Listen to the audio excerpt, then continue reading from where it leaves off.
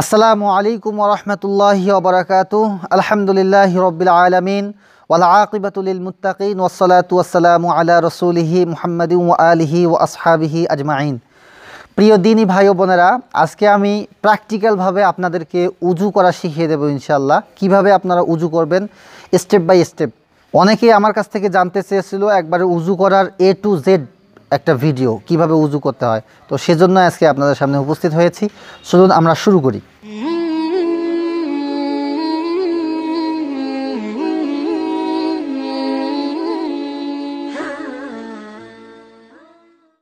তো বন্ধুরা, উজু করার কিছু সুন্নত পদ্ধতি রয়েছে, সুন্নত তরিকা রয়েছে। যেমন প্রথমত আপনাকে কেবলার দিকে মুখ করে বসতে হবে। তো আমি আপনাদের সুবিধার্থে কিন্তু এই মুখ হয়ে বসেছি, এটা কিন্তু পূর্ব দিক, আর আমার পিছনে এটা কিন্তু পশ্চিম দিক। তো আপনাদেরকে দেখানোর খাতিরে কিন্তু এই দিকে ঘুরে বসছি। আর দ্বিতীয়ত হলো উঁচু একটা জায়গায় বসবেন। উঁচু একটা জায়গায় বসা সুন্নত। তো তারপরে আপনি পানি নেবেন লোটার মধ্যে, আর সেই লোটাটা যেন পবিত্র হয়। অনেকে আজকাল টেপের মধ্যে উজু করে। তো টেপের মধ্যে উজু করা যাবে, কিন্তু টেপের মধ্যে উজু করলে পানিটা একটু বেশি অপচয় হয়। এজন্য চেষ্টা করবেন লোটার মধ্যে উজু করার জন্য। আর যদি টেপের মধ্যে উজু করেনও, তারপরেও খুব কেয়ারফুলি পানি অপচয় করবেন না। তো আমি শুরু করছি। হ্যাঁ,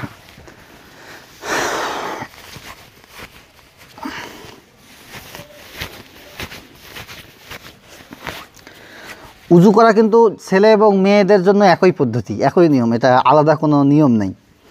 তো প্রথমে আপনি 2 হাতের কবজি পর্যন্ত ধৌত করতে হবে আপনাকে। আর উজু শুরুতে অবশ্যই বিসমিল্লাহ বলে উজু শুরু করবেন। বিসমিল্লাহির রহমানির রহিম।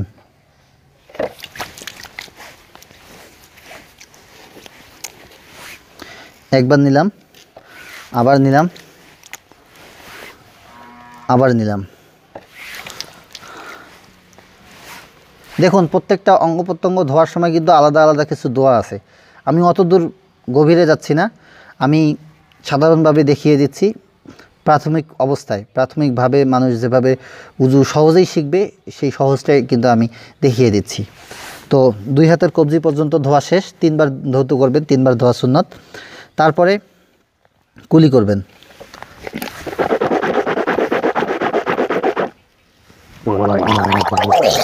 গড়গড়ার সহিত কুলি করবেন। তো একবার কুলি করার পরে আপনি মেসওয়াক করে নেবেন, 3 বার মেসওয়াক করা।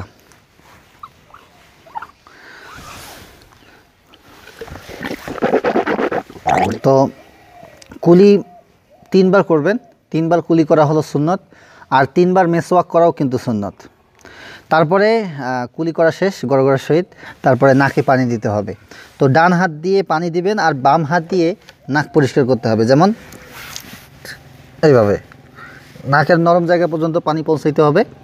সুন্দর করে নাকটা পরিষ্কার করে নেবেন বাম হাত দিয়ে। আবার পানি দেব।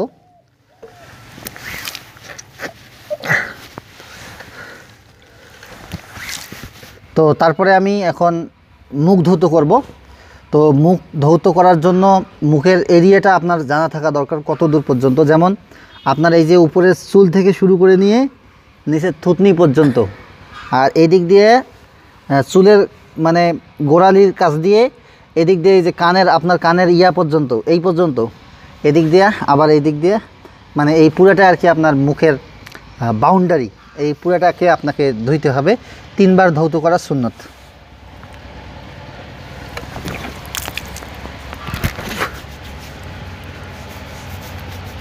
ভালোভাবে লক্ষ্য রাখবেন আপনার যেন সব স্থানে পানিগুলো পৌঁছে।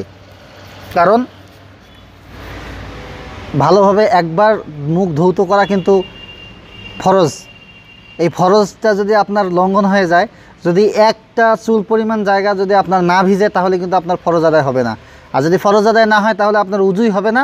আর উজু না হলে আপনার নামাজ বন্দুকি একটাও হবে না। এজন্য ভালোভাবে খেয়াল রাখবেন, সুন্দর করে মুখটা ধৌত করবেন 3 বার।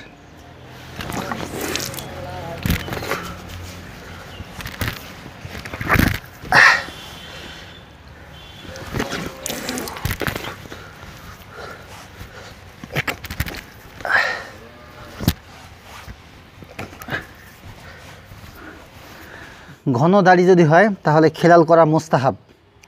তো অনেকেই বলে থাকে যে এটা বেদাত। বেদাত বিষয়টা এরকম না। আসলে কি মুস্তাহাব মানে হলো আপনি যদি মুস্তাহাব যদি পালন না করেন তারপরে উজু হবে, কিন্তু মুস্তাহাব পালন করলে আপনার উপকার আছে। আপনার ভিতরে শুকনা থেকেও যেতে পারে, যদি আপনি মুস্তাহাবটা আদায় করেন, যদি ভালোভাবে ধৌত করেন তাহলে ভালো, উজুটা আপনার আরও ক্লিন হইলেও আপনার মনের মধ্যে একটা আত্মবিশ্বাস চলে আসবে যে আমার উজুটা আসলেই খুব সুন্দর হয়েছে। 3 বার মুখ ধৌত করার পরে আপনাকে ডান হাতের কনুই সহ 3 বার ধৌত করতে হবে। এইটা হলো কনুই সহ ধৌত করতে হবে। অনেকে আছে এখান থেকে এই দিকে ধোয় না, এই পর্যন্ত ধুয়ে নেবেন, কনুইটা সহ ধুয়ে নেবেন এইভাবে।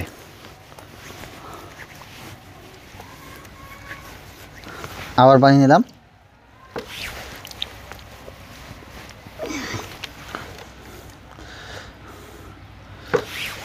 আবার দোনো হাতের কনুই সহ ধৌত করা কিন্তু ফরজ, মানে খুব সাবধানভাবে ধৌত করবেন যেন একটা চুল পরিমাণ জায়গাও শুকনো না থাকে। ভালোভাবে হাত দিয়ে ডলে ডলে ধৌত করবেন। প্রথমে ডান হাত, তারপরে বাম হাত।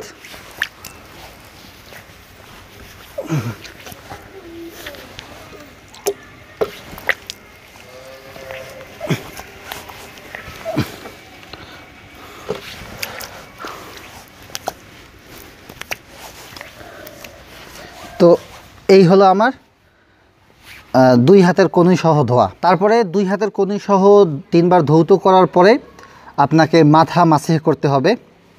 তো মাথার আপনি 1/3 মাসাহ করলেই যথেষ্ট, ফরজ আদায় হয়ে যাবে।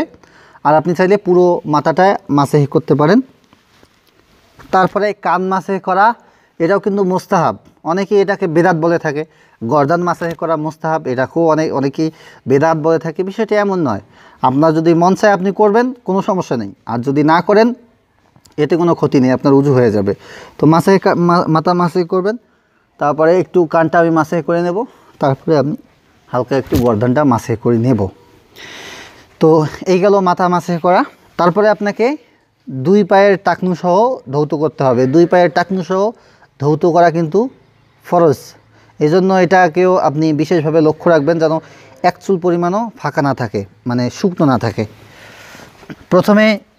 প্রথমে ডান পা ধৌত করবেন, মানে ডান হাতে পানি দিবেন এবং বাম হাতে আপনি পাটা পরিষ্কার করে নেবেন এইভাবে আঙ্গুলগুলো পরিষ্কার করে নেবেন। আঙ্গুলগুলো আপনি এইভাবে পরিষ্কার করে নেবেন। তারপরে পায়ের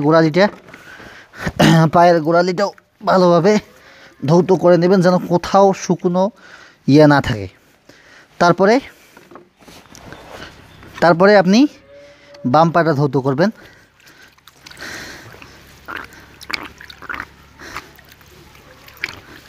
এটা কিন্তু আপনার পায়ের টাকনু, এই টাকনু সহ ধৌত করবেন। যদি আপনি এখান থেকে নিচে করেন তারপরেও কিন্তু আপনার উজু হবে না, পায়ের টাকনুটা সহ ধৌত করবেন।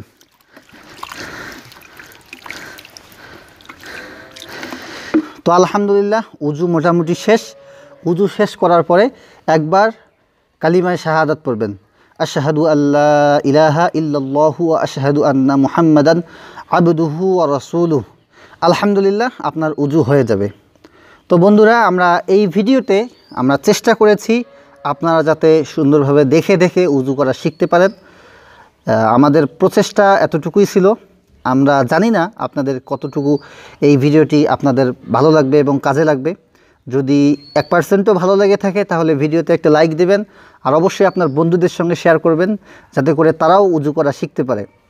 আর যদি আমাদের চ্যানেলের ভিডিওগুলো পেতে চান তাহলে অবশ্যই আমাদের চ্যানেলটি সাবস্ক্রাইব করে রাখতে হবে এবং পাশের বেল আইকনটিও কিন্তু ক্লিক করে রাখতে হবে। আর আপনার মনে যদি কোনো প্রশ্ন থাকে, কোথাও যদি বুঝতে সমস্যা হয়, তাহলে অবশ্যই আমাকে কমেন্ট করে জানাবেন। ইনশাআল্লাহ আমি কমেন্টের রিপ্লাই দেওয়ার চেষ্টা করব। তো বন্ধুরা, দেখা হবে ইনশাআল্লাহ পরবর্তী কোনো একটা ভিডিওতে। ততক্ষণ পর্যন্ত ভালো থাকবেন, সুস্থ থাকবেন। সকলেরই সুস্বাস্থ্য কামনা করে আজকের মতো বিদায় নিচ্ছি। আল্লাহ হাফেজ। ওয়াসসালামু আলাইকুম ওয়া রাহমাতুল্লাহি ওয়া বারাকাতুহু।